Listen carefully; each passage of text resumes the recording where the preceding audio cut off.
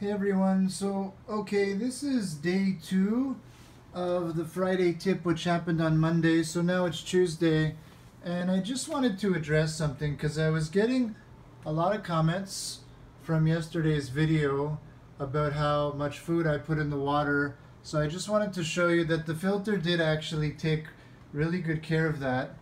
And another comment I want to make on comments in general, okay, some people have complained to me in the comments that I don't always get back to their comments, and I really am sorry for that, and I do wish that I could respond to each and every one of you personally, but you know, as this channel has grown beyond really my wildest imagination dreams, I simply don't have the bandwidth, frankly, to be able to answer everybody personally. So I do promise you that I do read most of your comments, I really do, and if I'm not writing back to you, it's probably simply because I didn't read it, okay? So it's not because your comments are bad or anything's wrong with them, because frankly I wouldn't even know that because I haven't read it, okay? Because I'm just reading as many as I can, and I'm doing my best.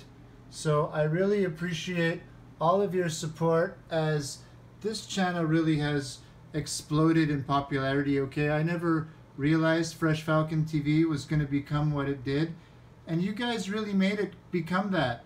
So I think for that reason there should be a little bit at least of shared responsibility for the fact that I can't read all the comments, okay? Because it's really the volume that's coming from you, who are my fans, who are making it so hard to get back to everybody.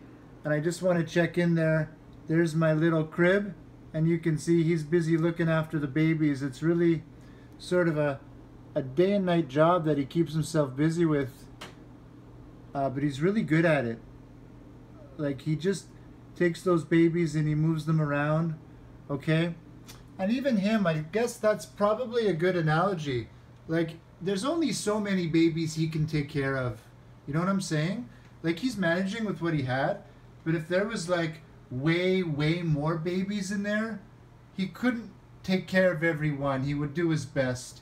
And I guess that's what I'm trying to say with the comments. So by all means, don't stop communicating and leaving your comments and telling me what you think and making suggestions.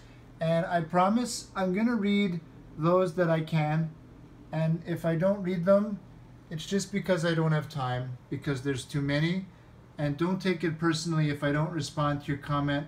It just means I didn't see it, okay? It just means I didn't read it, and I didn't even know it was there. But keep them coming, okay? So back to what I started with. As you can see, the aquarium is nice and clear, and I attribute that to the Fluval FX6.